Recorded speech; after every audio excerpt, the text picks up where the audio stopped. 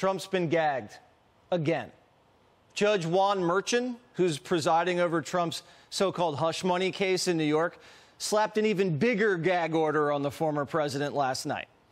Trump is banned from talking about the judge's family. Why? Because the judge's family was paid by the Biden campaign. The judge's family is currently being paid by Adam Schiff, over $10 million. Adam Schiff, this is the guy who conspired with Michael Cohen, the star witness in this case. Trump isn't allowed to say that the judge's daughter is a Democrat consultant whose clients, the Biden campaign, Adam Schiff, are fundraising off Trump's indictment. The judge's family is getting rich off Trump trials, and he's presiding over one. And if Trump's convicted, his family financially benefits.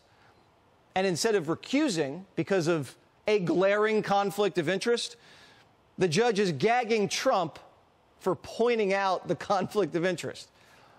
Even Michael Avenatti says it's nuts.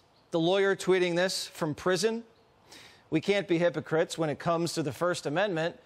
It's outrageous that Cohen and Daniels can do countless TV interviews, post on social, and make money on bogus documentaries, all by talking ish about Trump. But he's gagged and threatened with jail if he responds." The judge is threatening to put Trump in jail for pointing out that his liberal family's getting rich off this trial, and richer if he's convicted.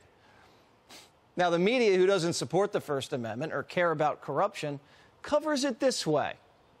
The judge overseeing Donald Trump's hush money trial just expanded a gag order forbidding the defendant and former president from attacking his own family. He doesn't just take his right to due process. He smears the judge. He harasses the judge's daughter. President Trump, our former chief executive, is using the bully pulpit that comes with being a former president to put people in grave danger.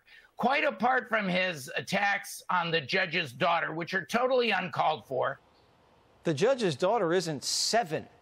She's 34. He's not attacking her. He's just saying what she does for a living. How's that an attack? He just wants a new judge, one whose family isn't funded by Democrats. Ned Ryan is the founder of American Majority. Is that too much to ask? It's really not, Jesse. It's pretty appalling. This feels like a turning point in all of this lawfare against Trump. With this case, the left is dropping any pretense, doesn't seem to care at all about having any pretense of legitimacy with the greater public. It's the gloves are off. It's bare knuckles now. A leftist judge with a case that was not taken up by the Southern District of New York, Bragg's predecessor, a case that should never have been brought. He's presiding over it. Trump simply points out his daughter, the conflict of interest with his daughter, who, by the way, it's $93 million in solicitations raised on this specific case. Oh.